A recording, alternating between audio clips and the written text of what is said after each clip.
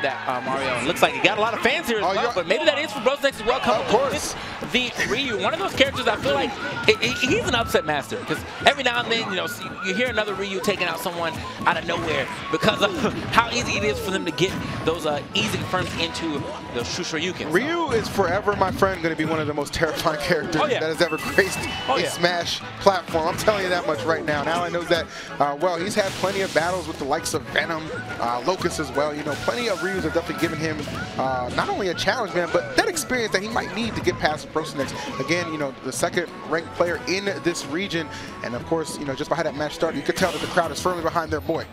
Yeah, I mean, honestly, Brosinex finally starting to get some more damage here on the board. Only 24%. Tries to come down with the focus, even tries to get out of it, but Ally actually catch him right as he's trying to dash out. Yeah. Ally always just so good at just, you know, showing so much patience when it really comes down to it, right? This is a guy who understands, doesn't need to rush down in every single situation. Just pick and choose your moments, and good things tend to happen. However, Brosinex, despite having a bit of a rocky start, is starting to bring this thing back, and that's something you don't really want to allow Ryu to do.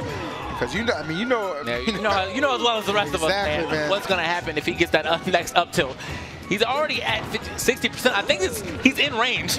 I'm pretty sure he's in range to lose his life, and just barely living that up B from the top. Does not live that back air though, so. Dude, there were so many layers to that play. The fact that Ally went high enough, waited for the air dodge, and then still threw out the up B as well. He wanted to take him off the top, but he'll settle for the back air to close that stock out. Now let's see how far he can go ahead and take this lead. Okay. Ally, 72% now. Gonna try to play the patient game. Make sure he doesn't, you know, take any of this extra damage or put himself in a situation. Oh wow, the clash. Definitely grazed that shoulder. Oh, okay. Oh! Okay, I thought he was going to be able to get the Shoryu still, but luckily for him, that platform moving backwards may have saved Ally from imminent doom. Yeah, I think that might have been the difference makers. Ally catching a little bit of a break, and now catching an opportunity to continue to extend this lead. Not doing a bad job. I'm at 40%. 109, of course, on Ally, looking to land safely, does just that. Again, good patience on his part. Waiting for a reaction for Brosinex and just reacting accordingly. And Brosinex trying to play a little more patiently as well. He's still not been able to find that kill blow of the true Shoryu or, you know, any of his smashes at this point in time. Gets the back air though, and that is going to seal the deal. Ally trying to throw up that get up attack, only gets thwarted out. Yeah, that was really good by Brosinex. Just kind of foot to face execution. Still firmly in this fight. Ally, of course, looking to take him out. I like that spacing. I like that. Yeah, just barely living that stock as well. I mean, got the sweet spot and all that. And the DI was looking a little suspect right there from Brosinex as well. So 107 now, still not been able to get a hit onto Ally. Ally playing this game so well. And I'm surprised. I think Brosinex might have tried to throw out or maybe even dash out of that. That's why he got hit after he did the focus. Finally gets some hits here. What a turnaround! You want to talk about not air dodging against fatality? Talk about my man Brosinex. He throwing it down too. Oh, damn! Okay. My lord!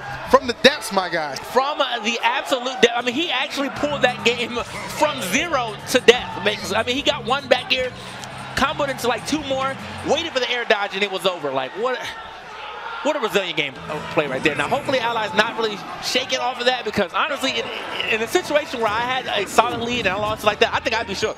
I think I'd be shook. I feel you, man. The one thing I will say, you know, as you know, experienced as Ally is, you know, he's got that good, you know, veteran grit to him. He's gonna be able to play through it, but that's gonna stick in the back of your mind. Yeah. That's one of those. That's a heartbreaker. Like if he wins this, he's gonna be thinking like, man, this could have been 2-0. Right.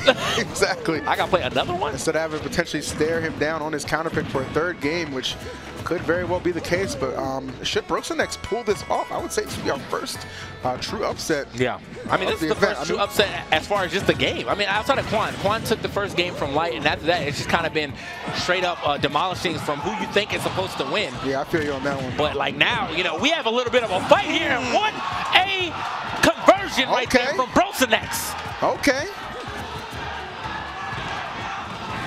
I mean, Ally said, man, he just wanted to come to this tournament, play Smash, and get an opportunity to troll a little bit. It looked like he might be trolling a little too hard. You're trolling yourself right now, buddy. I don't know. Brosinex, I mean, you know, that's one of these things, though. Sometimes if somebody's not quite as known, you don't give them the respect that they deserve. But again, this guy, you know, second-ranked player out here in Las Vegas, man, you better know his name. I mean, look, I feel like right now, Ally, he didn't bet on black, okay? Right now, he's playing like he bet on green, and it's not really working on him. It's not really working for him. That house money, man. All right, coming up, aggressive Brosinex is just all over Ally. And it's just kind of crazy to think how the first game really developed. The early game was all about Ally, man. That late game closure from Brosinex, and he has carried that momentum all the way to what's looking like this could end in a 2-stock. Yeah. This could be a 2-0 2-stock. Okay, back on stage, and he rolls on, but does not get the last hit of that down air. Ally. You can see him definitely playing the patience game as well. He's playing the keep away game more than anything because he knows if he drifts into him just one way wrong, that up tilt destroy you is coming out and that stock is gone. 160, you know that rage is, oh no. Okay. Okay, I got shook. I like the oh no. Oh no. But Ally was thinking the same thing. Able to avoid that situation.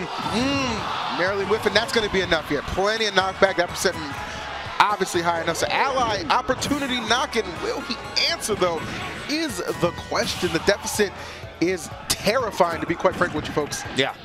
Okay. That's not going to be enough. He jumped in the air that time, but also, I mean, because of the fact that he does not have that rage anymore, Ally will live to see another day. I already know, man. Got to appreciate the crowd getting hyped for their boy. This would mean so much. I mean, you come to an event like that, you want to have somebody defending that home turf. Brosinex looking like to be the guy. Oh! Okay. Oh, my God. Okay. I mean, super smart from Ally, but it was not enough for him to take it. Brosinex, 2 over Ally. He's the loser. Our first big upset of Esports Arenas, Las Vegas. That's insane, man. That is insane when you think about how that went down. That first match, it didn't look like Brosinex had a chance. So if you went to the kitchen to get a snack, the bathroom to think of number 1, you might have came back and missed that number 2 that Brosinex just pulled off, man. Okay, now look at